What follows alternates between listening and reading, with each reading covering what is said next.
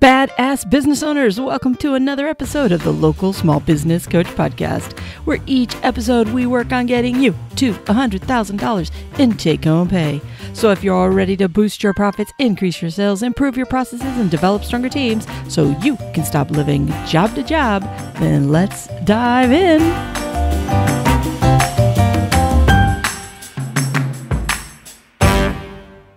Hey, badass business owners. How's it going? All right. I've actually had a question a couple times this week with folks that I've been coaching and talking to, and it has to do with their business and where they should be doing business. You know, obviously, I'm a huge fan of our local communities. That's who I target. That's who I want to focus on. And that would be the majority of you. Now, part of that is our communities look very different. For some of us, we have communities where it's a smaller town. Smaller town could be anywhere from 50,000 people on down. Some of you are in town that I've talked to have towns of like 10,000 people. Some of you live in communities where there's, hundreds of thousands of people, and it's pretty large and it goes pretty big. But here's the thing, when I say local, what I really want you to focus on is in the local area that you live in. So even though you may be part of a bigger town, you don't necessarily need to serve that entire town. So for example, I'm in Arizona. So obviously Phoenix Metro is huge. The city of Phoenix is small, but when people think of Phoenix, it's pretty big. There's the west side, the east side. You can go north, you can go south. It's pretty big. And you'd be foolish to try to serve everybody.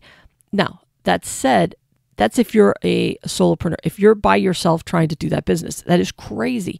Now, if you're trying to scale your business into becoming, at $100,000, $200,000, $1 million business, then yeah, you're going to put crews in the different areas of that valley or that area and be able to do it.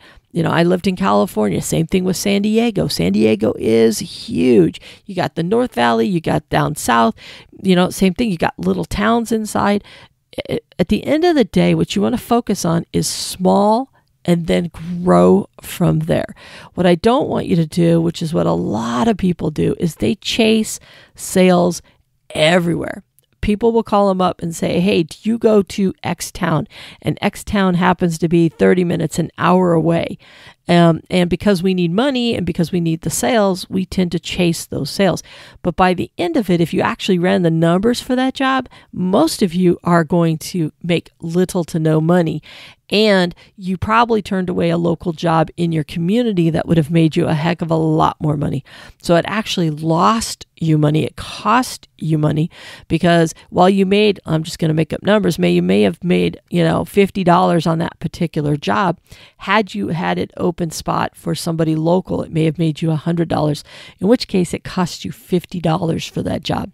I really want you to look at the area that you service, and are you just chasing sales versus focusing on your area and driving and growing the sales within that community. Now, you probably have noticed that when you look at big box retailers or bigger companies, especially we'll focus on big box retailers, if you will, or any kind of type store. Have you ever noticed that sometime, and fast food does this as well. For example, in my little town, we have 50,000 people. It's still a smaller town. We are growing, but we have 3 McDonald's, and people joke around and laugh that we have 3 McDonald's, and they make fun of that. But guess what? All 3 McDonald's are always busy. And the reason that they're busy is they service 3 different areas of town. Now, could you drive over to the other McDonald's and it'll take you an extra 5 minutes? Yes, but that's not what we want. We associate fast food with being able to get what we want when we want it as quickly as we want it. Fast food companies know that. So if they create the need from us, for example, we want our Big Macs, we want our fries, we want our whatever, then we have that craving and we want to get to it as fast as possible. This is also true of, for example, Starbucks. A lot of you guys out there drink Starbucks. If you drink Starbucks, you probably also have a lot of Starbucks in your area. We have 3 Starbucks in our town. We have them in stores as well as we have a brick and mortar piece of it. And the reason is when someone's shopping, they want you to relax and enjoy yourself and have that Starbucks within. Now, the Starbucks that's inside the grocery store knows that it's not going to get the people that are riding around, driving around, and everything else, that even though they're going to drive right past it, they're not necessarily going to go park in a parking lot and go inside that store. They know that their ideal customer for that particular Starbucks location are the people shopping, and that's who they're going for. Now, is there a small part of those sales that come from people that specifically drive there for it? Absolutely. And for the longest time, that's what you had to do here in this town before we had our brick and mortar type standalone one. You actually had to drive to the grocery store and get out of your car, go inside, go to the Bashes, and then you can get your go up to the counter and be able to get your Starbucks. But what my point is, the reason they have multiple locations is because they know there's plenty of business within a certain mile radius of each of those locations. Even if you take a big box retailer, same thing. You know what? If you take a Home Depot, you probably can find one every 30 miles or so, unless you are in the boondocks. Yeah, in the boondocks, they know that particular store's mile radius, because the populations are much smaller, they're going to get people that are going to drive 2, 3, 4 hours. But that's common because of how large of a landscape that they are servicing. The smaller the town, they obviously know they need to pull from larger locations. But for the vast majority of you in your particular business, odds are you do not need to drive hours a day trying to find the ideal customer. What I want to challenge you to is to use what's called the 5-mile rule. And the 5-mile rule is you should have plenty of business in your community within 5 miles of your location. If you were to have a brick and mortar location, typically a brick and mortar is going to pull within 5 miles of their location. But as a service-based business, your 5-mile radius is going to be where you live. Or if you farm a specific area. So what I want you to start thinking is going, okay, when you sit back and you actually look, like get a map, go to Google Maps, look it on your phone, grab a physical map, whatever it is, and I want you to draw out 5 miles and make a big giant circle from your location.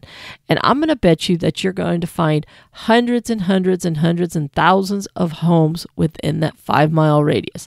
So for example, even in my town, if you do a 5-mile radius, you're still going to pull up, I want to say 10 to 12 of our subdivisions will be in that 5-mile radius, with an average, anywhere from 800 to 1,000 homes.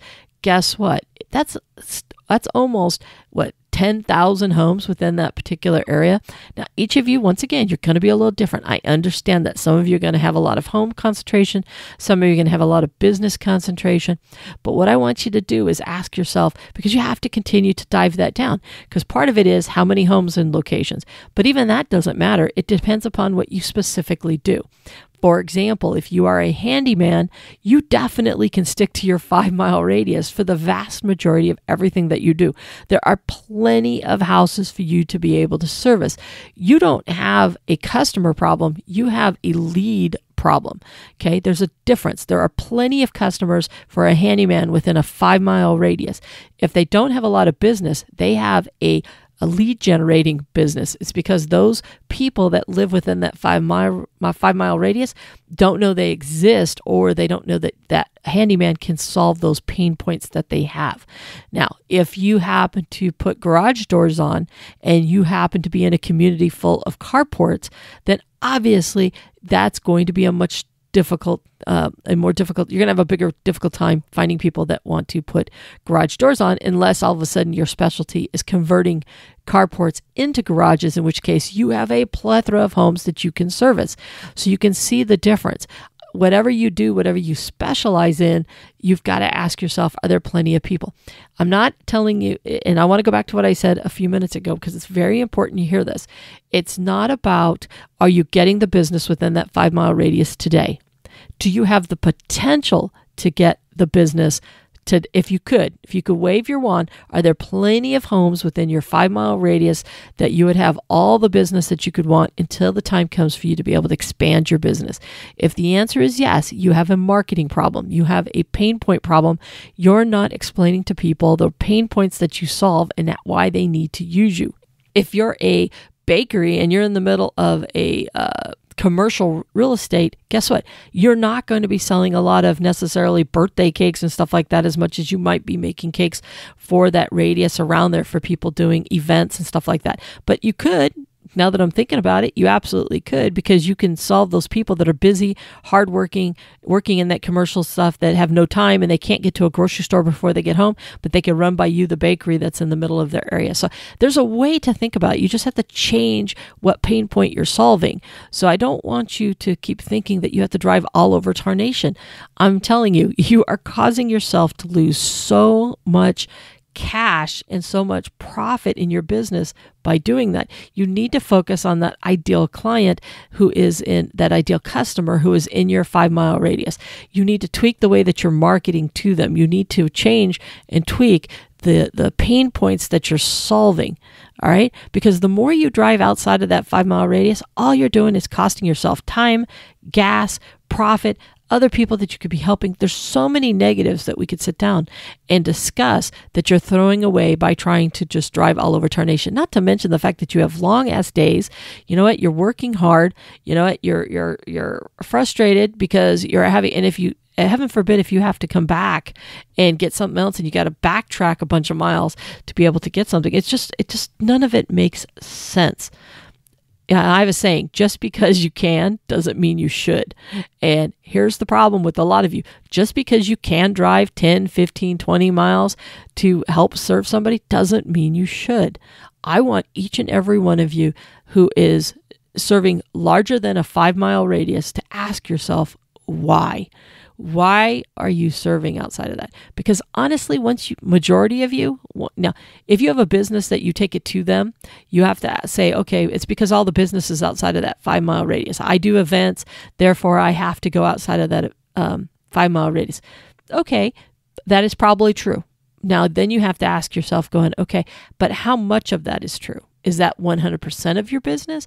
Or are there customers within your 5-mile radius that also could use your services, your events? Are there places within your 5-mile radius that you can set up your business and still serve those customers? I don't want you to poo-poo it and say all of a sudden that won't work. Tammy, you don't understand my business. Okay, just pause for a minute and ask yourself, in an ideal world, if you could, looking at where you are within your 5 miles, what would have to happen to make it true that you could run your business within that 5-mile radius? Okay, that's what I want you to do. Instead of just saying, no, it's not going to work, ask yourself, what would have to be true in order for you to be able to make that work? What resources, what people, what pain points would you have to solve? How would you need to communicate with people? Whatever the case may be. Part of this whole thing and what we're trying to do, and I'm going to fill you in on the next episode about a video that I actually just put together, and it ties into last week's episode about Know Your Numbers, is that a lot of times what happens is we do things because we think that we need to do them, that it's the only way we're going to get our business. And what happens is you guys work more and more hours and more and more hours. Well, every time you work more and more hours and you're not necessarily getting more profit, all you're doing is diluting how much it is that you make an hour. And if you're working more and more hours, and yes, you are getting more profit, but if you're getting the same type of profit, all you're doing is working more hours. You're not earning any more. It's like somebody who goes to work for $10 an hour who picks up 5 extra shifts or 5 extra hours of work, but they're still making the same $10. So all they're doing, they didn't grow. They just worked more hours. They just worked harder. They didn't necessarily work smarter. Whereas opposed to somebody that can say, okay, I'm going to work fewer hours, but I'm going to get a raise. I'm going to increase how much I get per hour. Guess what? They can work the same number of hours. They're not having to work harder. They just have to work smarter at what they do to increase their value to make themselves go from $10 to $12 an hour. Hopefully that makes sense. But for a lot of you guys who want to expand the cities that you service, I really want you, before you go doing that, asking yourself, do I need to? Do I have enough business within my 5-mile radius that I'm not taking advantage of today? And what needs to be true in order for me to grow that business within that 5-mile radius? Do I need to change what it is that I offer?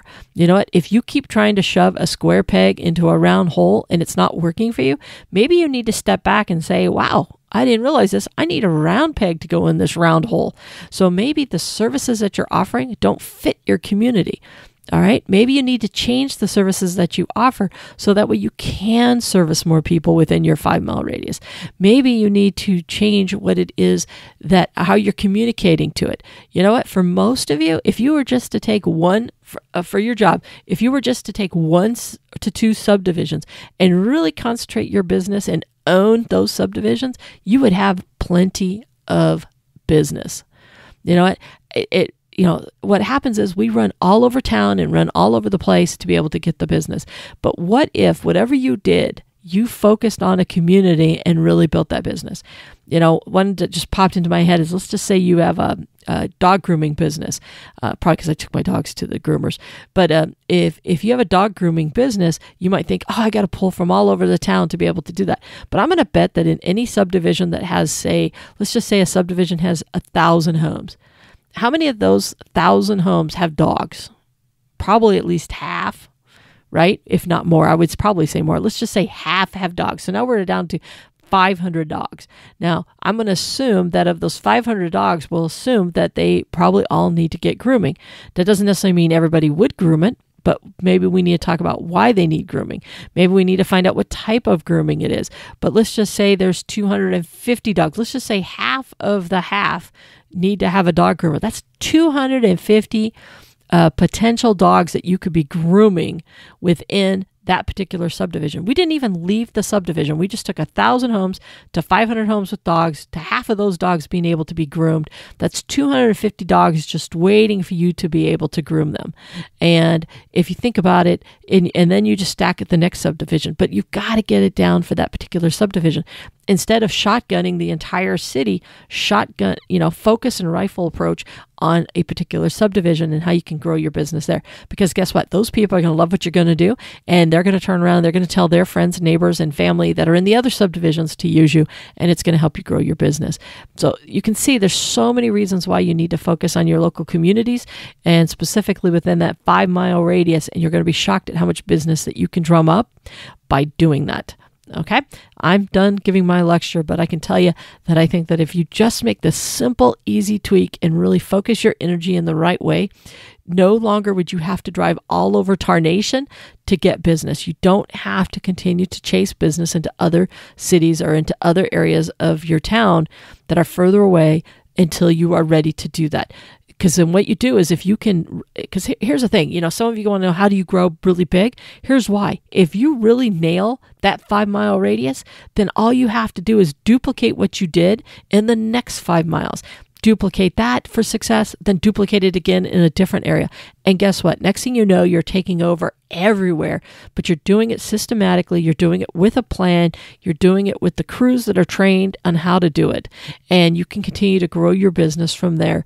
But if you just try to go all over Tarnation and you never really get really good at owning a particular community or a specific area, you're going to struggle because you're going to grow way too fast before you're ready, before you have the systems in place.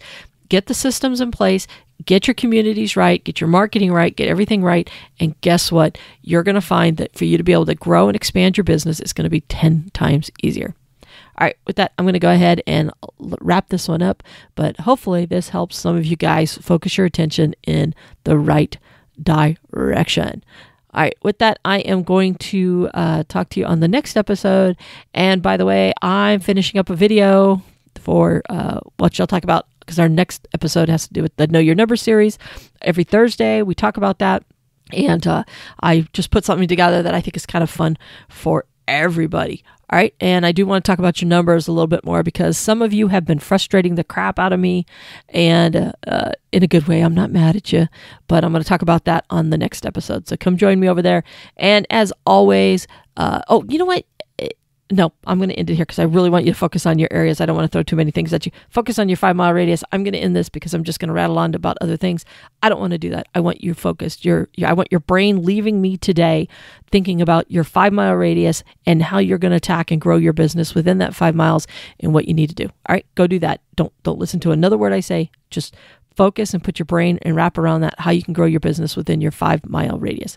Bye. Get out of here. Go. Hey, badass business owners, before you go, just one thing. If you ever feel like you're alone and you would love to be with a like-minded group of individuals, head on over to our Badass Local Small Business Owner Facebook page. We have no spamming, no advertising, anything like that. Just your questions, mine, and we just kind of help each other out, grow our businesses, and share knowledge. You can feel free to know that you're in a safe place and ask your questions of people that are actually going to care about you. So once again, head on over to Facebook. It's the Badass Local Small Business Owner page. You can also hit the show notes and it's right there. Once again, it's going to be stuff and people out there that care about you and helping you grow your business.